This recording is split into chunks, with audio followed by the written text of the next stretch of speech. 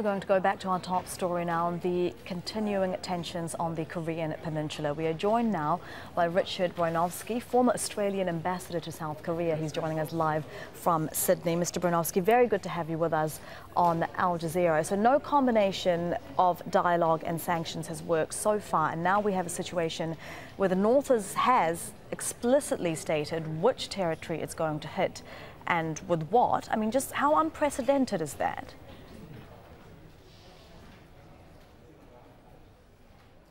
Well, it's fairly unprecedented, but one thing to note is that Kim Jong-un is not saying he's going to launch missiles on Guam itself, but surrounding Guam, which is a very strange thing to say. Another point to make is that I think the United States intelligence, satellite intelligence, whatever, cannot pick up any signs of missile preparations in the north. So as far as that is concerned, it seems so far it's just a lot of talk. And I think, quite frankly, the press, the Western press particularly, has been blowing this up into something that probably is beyond reality. And we have to go back to 1976 when the tree was cut down by North Koreans and the Americans had B-52 bombers going up the chain towards the 38th parallel and then pulling out. That was a crisis. I'm not sure you could compare this with exactly the same sort of crisis. So if we look at the reality, you know, we have a North Korean leader who is talking about firing missiles around Guam. You have a leader in the White House using just as inflammatory language, you know, fire and fury. But do you think we're any closer to, say, war than we were a year ago? Because it doesn't sound like you think we are. I don't think we are, but there's always that possibility because there's always a chance of a miscalculation. But let's be very clear about this. Kim Jong-un is not a crazy man. He's not stupid. He's led his country for a number of years now, and he's done very well. The economy is doing quite well. It's predictable what he wants to do. There's a lot of bluster. There's a lot of hyperbole. On the part of the United States, we have a president who is unschooled and unskilled in foreign diplomacy, but he's surrounded by people who are skilled in these sciences, and we have his Secretary of Defense, Mattis, who's making the rounds of South Korea and Japan and making reassuring sounds.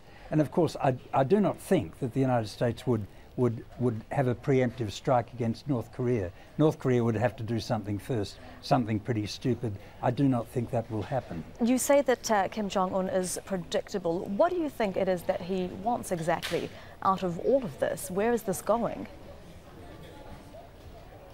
Oh, it's quite clear what he wants, and he said it, and often this placatum is left off the reports of what he says. He says, look, we're going ahead with a nuclear force. We're going to have a nuclear arsenal, and we'll keep it unless, and this is the important thing, unless we can do a deal with the United States where they stop threatening us, do not want to bring about regime change, and let us get on economically with being part of the world.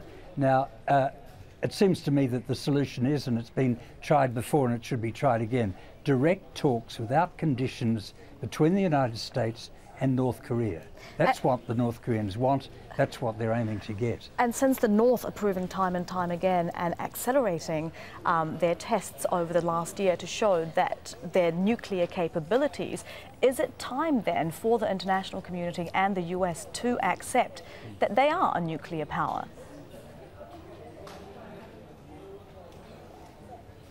Yes, I think probably that will have to be done. Remember, there was a lot of panic about Iraq having nuclear weapons, about Iran having nuclear weapons, and how Israel would not stand for that. Now we have a country, and Israel has been accepted, of course, as a nuclear power. I think North Korea is going to be one as well, unless they can do a deal with the United States with the conditions that I mentioned before.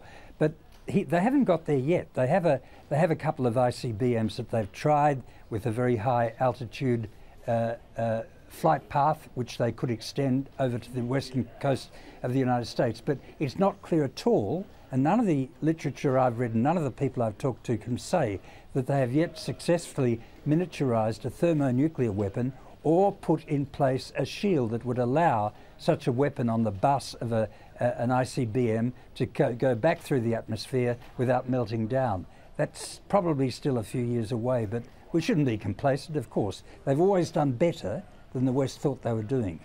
But this has to be carefully considered. Mr. Broinowski, it's been great to get your thoughts and your insights on this. Richard Broinowski, former Australian ambassador to South Korea, joining us live from Sydney. Thank you very much. Thank you.